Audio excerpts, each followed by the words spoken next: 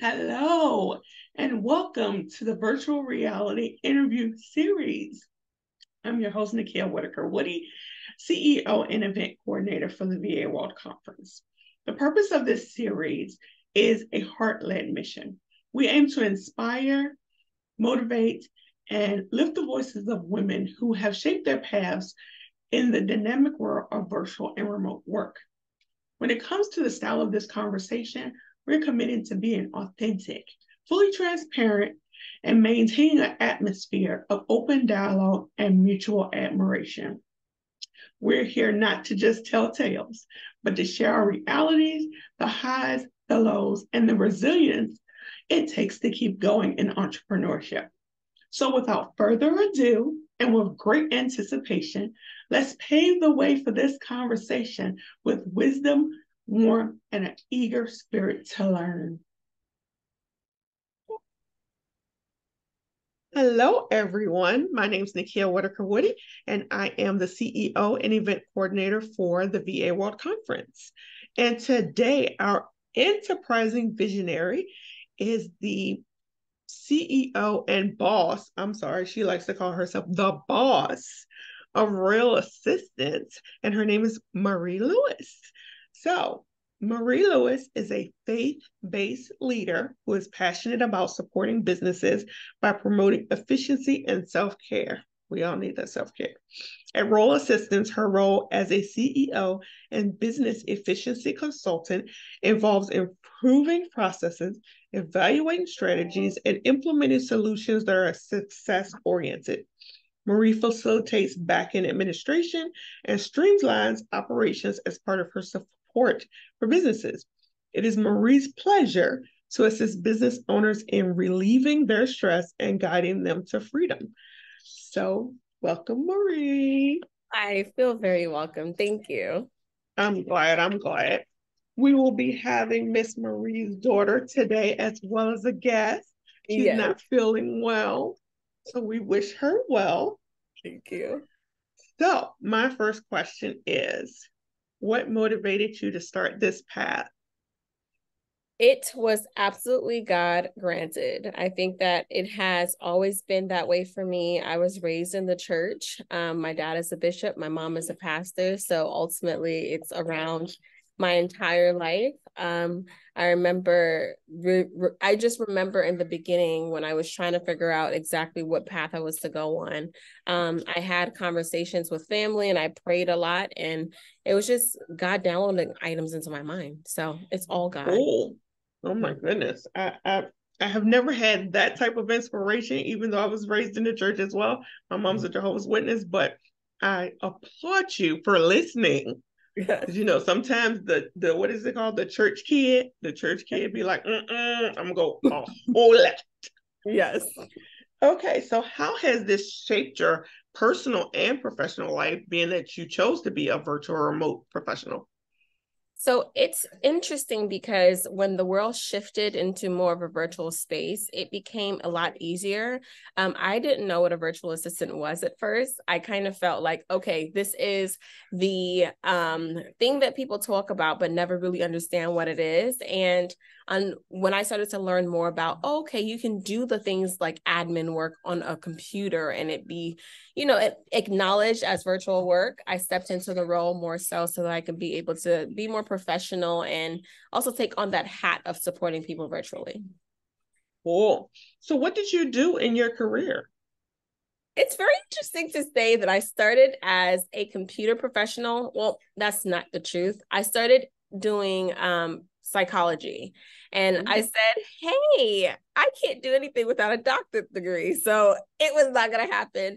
I just didn't want to go to school for another 10 years. It was just not something I wanted to do. And then I transitioned over to computer tech, which was all the things of just pulling apart computers and doing all the inside of it. And then I decided to stick with accounting because it went to accounting. So my trail to get here is completely different than how I actually got here. But when I actually started to do the VA work, it was because I was doing admin work inside of church. So yeah. That church got you right, girl. That church got you right. Yeah. I started psychology in college too. It was a very interesting path, but then I was like, mm-mm. So I definitely understand you. So, what unique qualities do you bring to the remote working community? As a mother and also as a multifaceted woman, I believe that there's a lot of things that you can bring, even from an aspect of a virtual space. I bring first and foremost understanding, because I get it when you are a busy business owner who has a responsibility of being a mom, a friend, a sister, just a person who is supporting so many other people. I bring that advocate support because I get it, but also I also make the note to be your accountability partner, to make sure that you are recognizing the things that you need to do, but also that there is an actual deadline to these things. You have to execute them. So I bring those kind of factors in.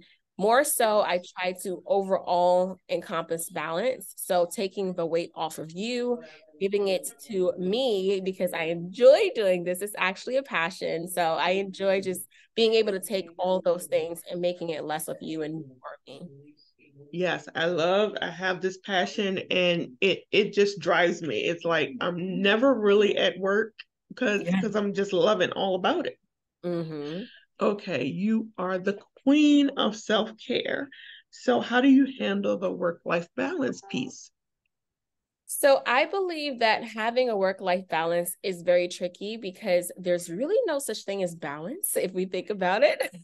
There's just understanding what you will call a line to boundary. So I always say, for me, handling it is being organized enough to make sure there's space enough to take care of yourself.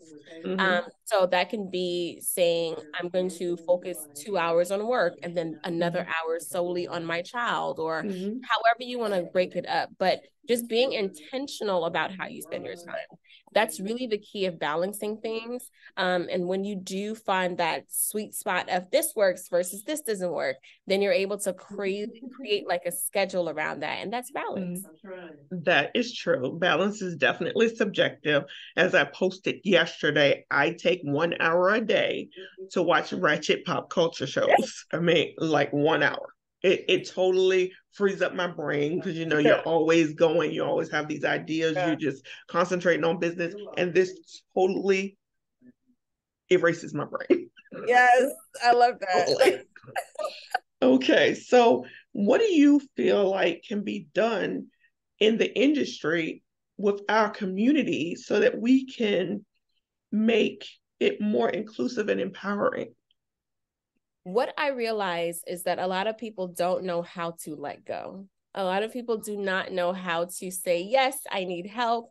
They don't know how to ask for help because they don't like to be that damsel in distress. They don't like to be the person who's going to say, oh my gosh, I can't handle these things.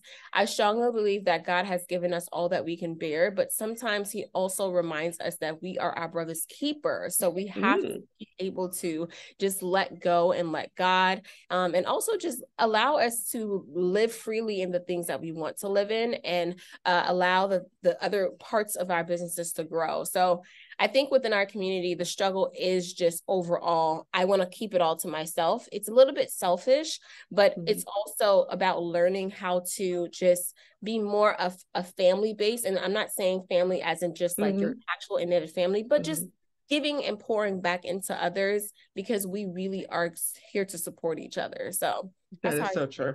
That is so true. That is one of the main tenets of the VA World Conference, is trying to build this community to show others in reality of this podcast that, you're on alone. Everyone has the background crap that's going on. Nobody is perfect. Nobody is getting it out of the mud and then rich. We all have the things. So definitely learning that. I myself had to really work on investing in myself. I literally have been in business for 5 years, and I just went on my first retreat this year. Like, I have never paid a coach. I have never, I literally did everything by instinct. I literally tried to do it all. So I am just now learning with having the two businesses that I do need support, and I'm not failing because I'm asking for support. So definitely understand that. In pursuit of the collective growth, how do we ensure our individual growth is not compromised?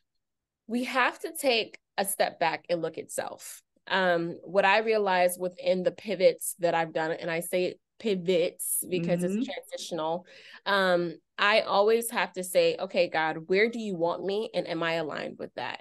Because when we get too caught up in the, oh my gosh, things are moving, we get so caught up in just doing so many things that we get overwhelmed, we get burned out. We don't think about how we can actually give back to self.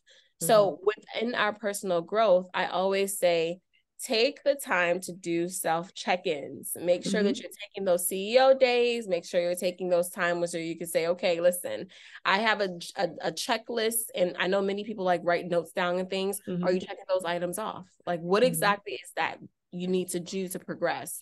And from there, you can see more growth when you're steadily aiming towards a goal. So it's always fun to just definitely a good thing to have. I personally try to do a quarterly check in with myself, in that I write down all the things that I have planned out. I write down all the things that I wanted to do and didn't get to do, and reevaluate, do you really need to do them? I am really big on continuous learning and professional organizations and all that those can provide to make sure I'm up to date. I am out there and I know the things that I need to know. So, and I always promote that in my group as well. You know, professional organizations will get you everywhere, for real. Definitely. I mean, put you in so many rooms. I'm attending the U.S. Black Chambers honors next Saturday, and I am attending a networking event, which is networking and training all day tomorrow. So, I mean, you never know where these type of things can take you. So I definitely think we need to work on ourselves in addition to trying to give back. Absolutely.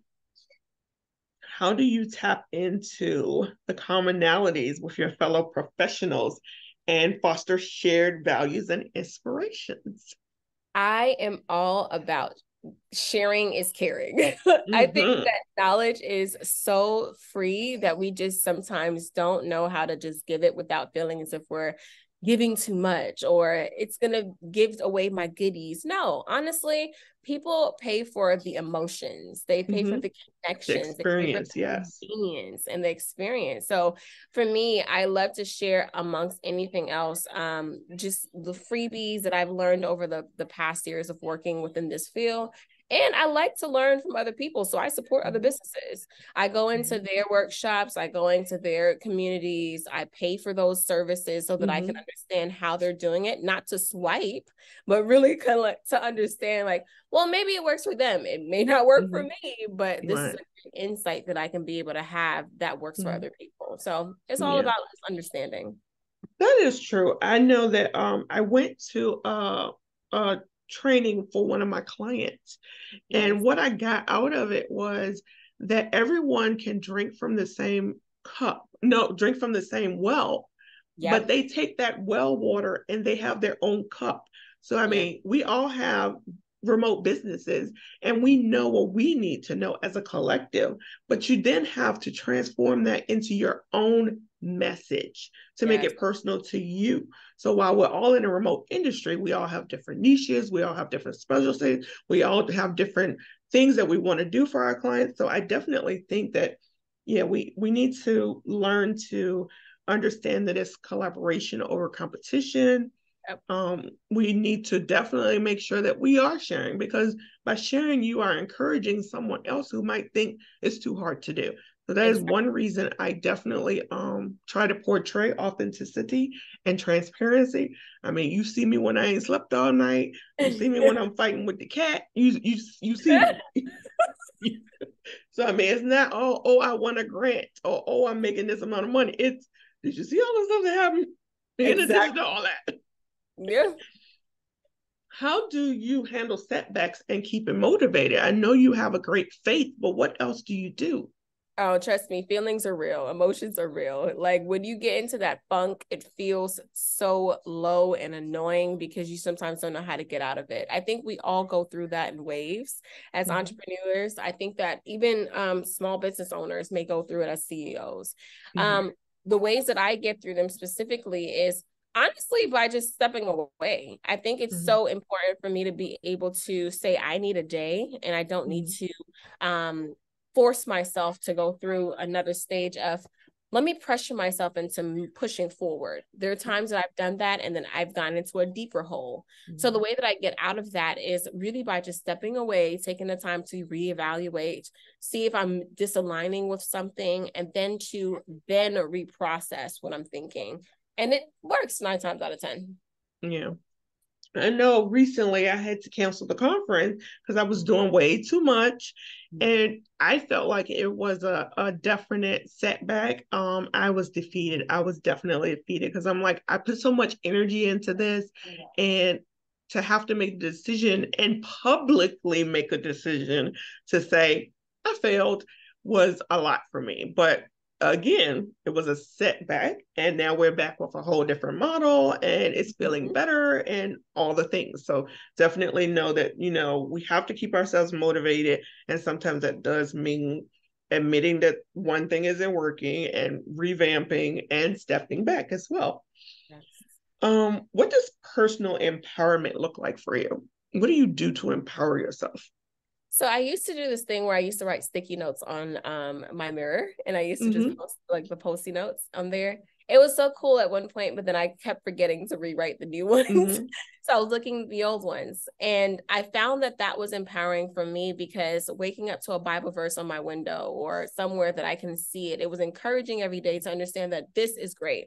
The other thing I transitioned to doing is I got off of Shein like these quotes. And so I was putting quotes around the place just to make sure I can see it. So one of them was above the door that says, give it to God and go to sleep. So it was always like things that helped me to motivate myself to go into the next day or do the thing that I needed to do.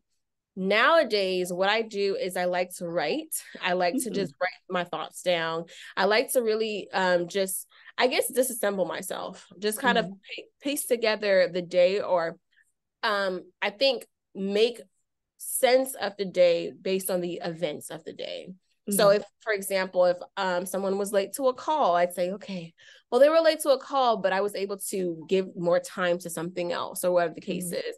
So most times I'm really just trying to find the pockets of peace throughout the day so that I could be able to move forward to the next day. And each day it grows bigger, and I could be able to just keep going. That's very interesting. I'm trying to think, what do I do? I have the Calm apps calendar downloaded to my calendar, so it reminds me to breathe, and it reminds me to listen to some white noise. I've tried the journaling doesn't work for me because, as a person with a mental health disorder, this brain is going a mile a minute, and that just ain't working for me. But I mean, I understand it works for some people. So I mean, I think that me personally saying, oh, you need to breathe. Oh, remember to eat, because that's empowering too. Remember to eat, because sometimes I get so hyper focused that I am literally sitting there all day and didn't eat and didn't finish my coffee, or things like that. So I have a definite need to work on my self-empowerment. So thank you. I will work on maybe a sticky note. I don't like the sticky note idea basically for per se, but I do use whiteboard markers on my mirror in my bathroom. Love that. I usually use it to remind me I need to buy something, but I can personally take some notes and put on my mirror, so when I go to brush my teeth in the morning, it empowers me for the day. So great thoughts. I will use that. What steps have you taken to build a sense of community?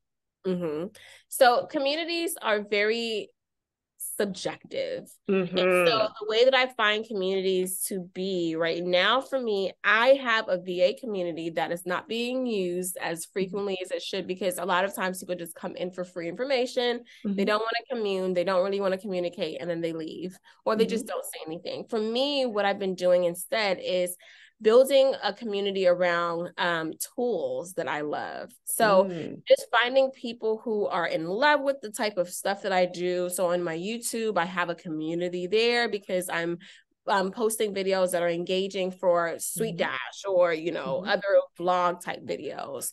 And then in the other aspect of community is I try to really just find different like communities to join that I've already, you know, worked with clients or people that I've seen on Instagram. I want to just join their community so that I can see that.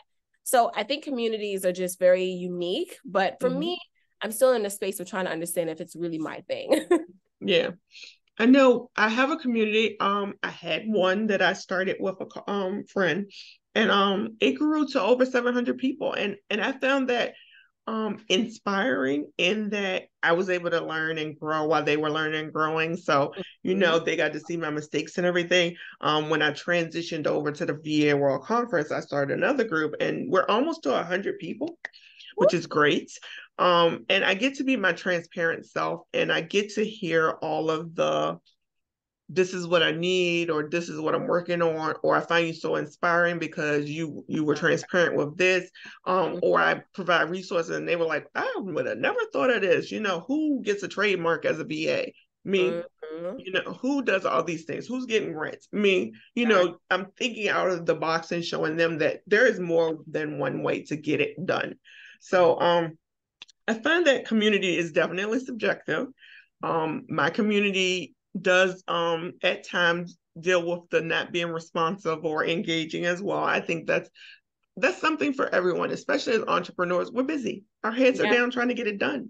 So I mean, I don't fault it. You know, I still show up every day. I do a video every morning. I provide resources throughout the day. So, you know, so I definitely think community is subjective, but I do think we need the community. We definitely need someone to say, I see you, I feel you, this is what I'm going through, you're gonna get through it. So definitely feel that. As a woman of color, specifically, what unique perspective do you bring to the table?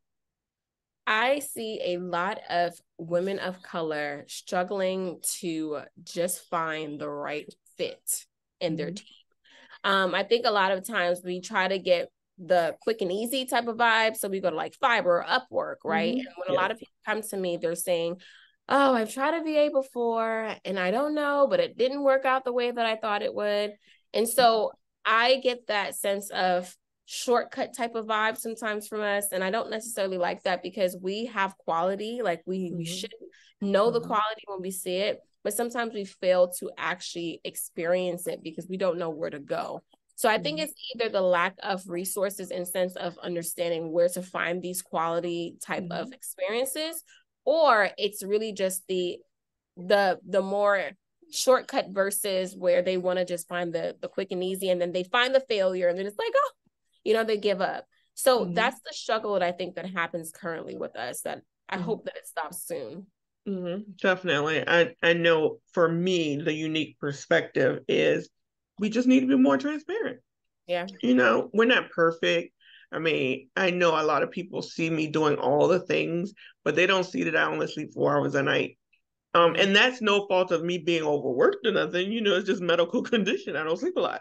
But I use that superpower to be more productive and more resourceful and to give back to my community. So I definitely think as women of color, we have to get over the strong woman syndrome. We have to get over, I gotta do it by myself.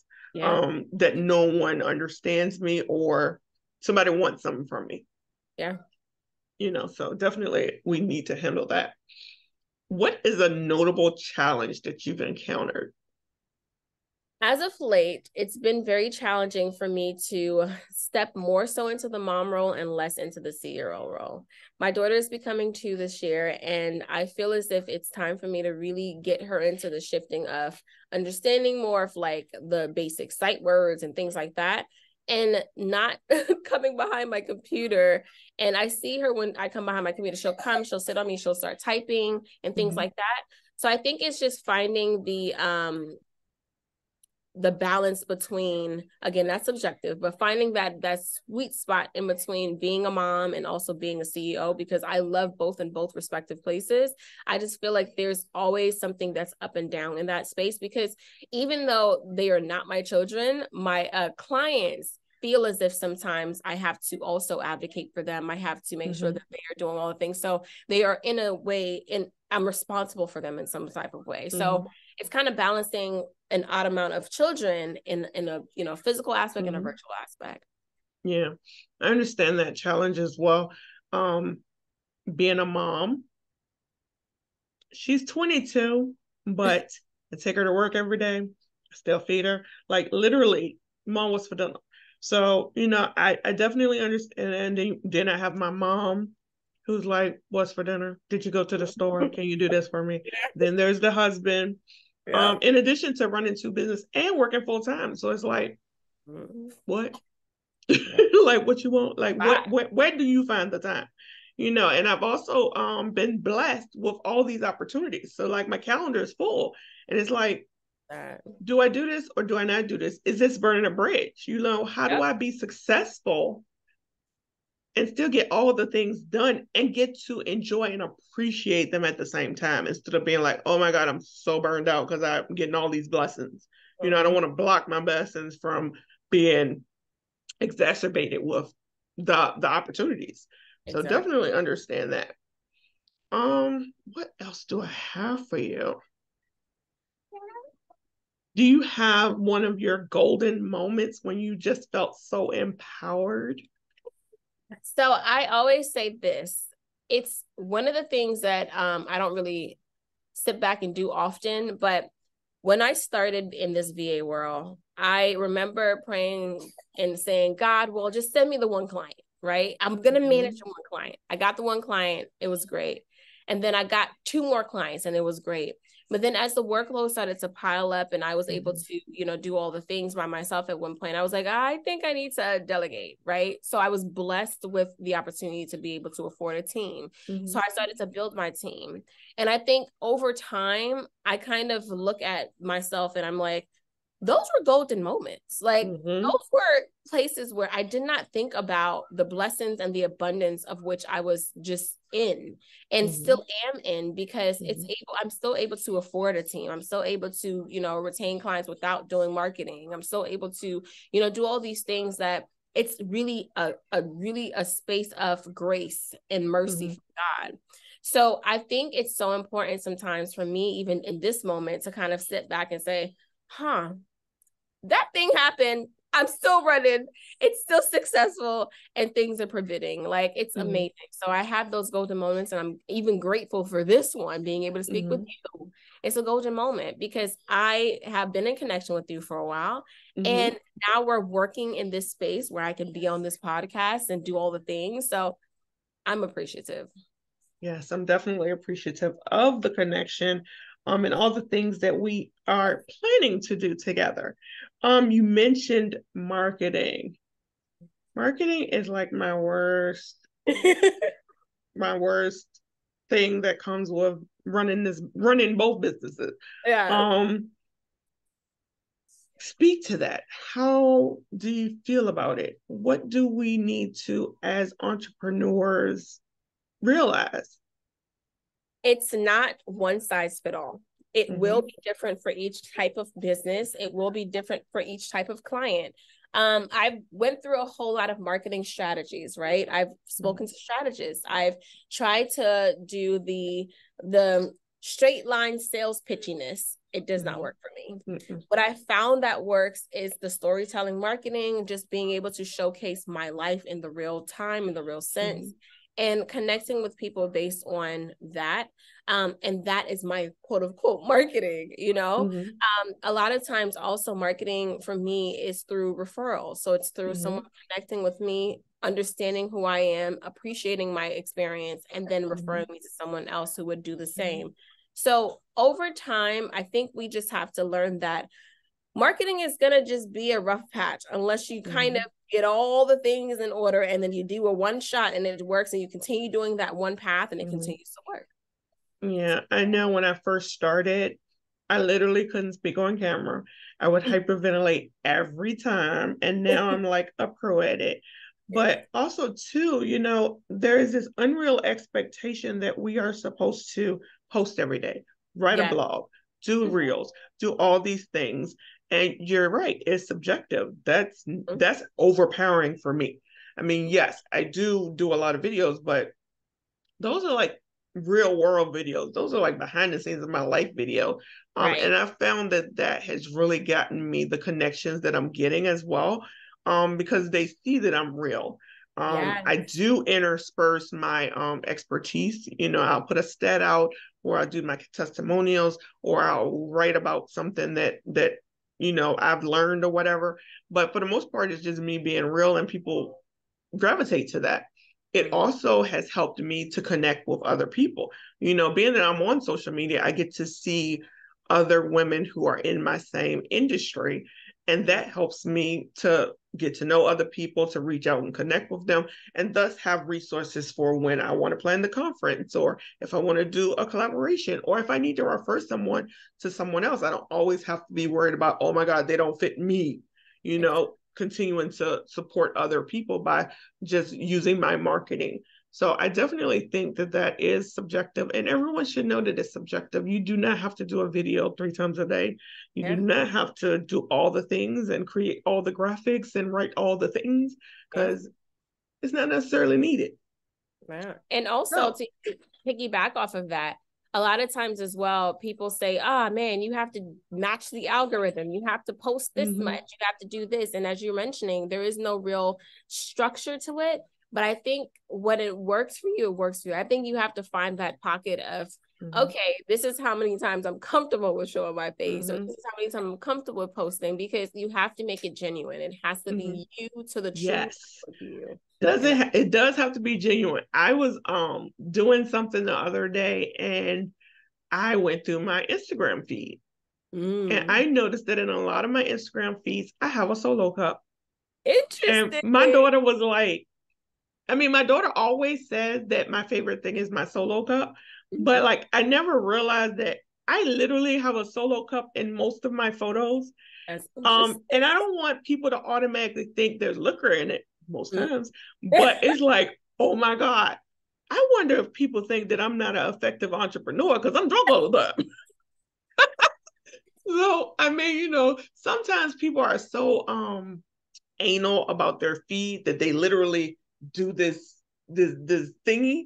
I literally don't have the time for that. If you got the time, more power to you, but I ain't worrying about that grid.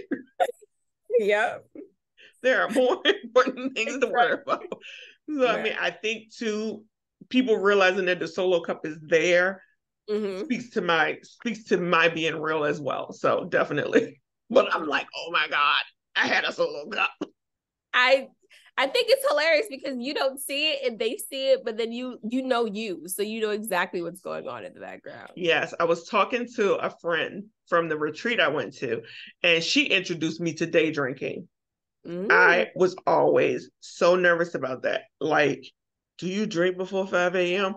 And we went to this retreat, and literally they were drinking in the morning. And I'm like, so you do day drinking? And so, we had this conversation about, do you put that on social media when you're a business owner? Because they have all these memes about it's 5 o'clock somewhere, and I would love a good tequila and all those things. And it's like, I see them sometimes and I'd be like, oh, I want to post this because it's so true. But then I'm like, is that appropriate? So yeah, social media is subjective, but I really think the best way of handling it is to do what you feel you need to do at the pace you need to do it, all those things, because you don't want to get someone used to something, and then when they work with you, they be like, what that person at? Exactly. Because I've had that conversation where I had a client and she was like, do you ever smile? Do you ever laugh? Like, I don't know how to take you. And I'm like, I am very serious, especially when I'm working, because I come from corporate, and in corporate, you do your work. That's so, I'm not here to be your friend, and I'm not here to hee ha with you. I'm here to get something done. So I have to work on that myself and being more cognizant of the moment, and with people understanding that most times I'm not smiling. Yeah. Hey, it's normal. So my last question is this. Where did I put it? Me and these questions. What is one piece of wisdom or inspiration that you can give for those embarking on their own remote journey? I will say to never give up. Just make sure that you're going to be in this for the long haul, because once you get started, you cannot stop. Entrepreneurship is not for the weak in mind. It's not for those who feel like, oh, I'll have freedom all the time. No, it gives you more work. It gives you more structure. There is a lot to do to build it up. But once it's built, you'll be proud. It'll be the one thing that you will always say, I did this. I did not stop. I kept going and now I'm here. So just be encouraged each step of the way. Yes, the main point is to just start. Yes, definitely. So that concludes our virtual reality interview with Miss Marie Lewis. I want to say thank you, thank you, thank you. I look forward to us collaborating and working later. Miss Marie is going to be our keynote speaker at the B.O.S. conference this year in May. So look forward to seeing her face all over the place. And I want to remind our viewers that we are not just talking. This was not just an interview. We are sharing, growing, and reshaping the narrative for women in this industry. So let's continue to shine together. See you next time.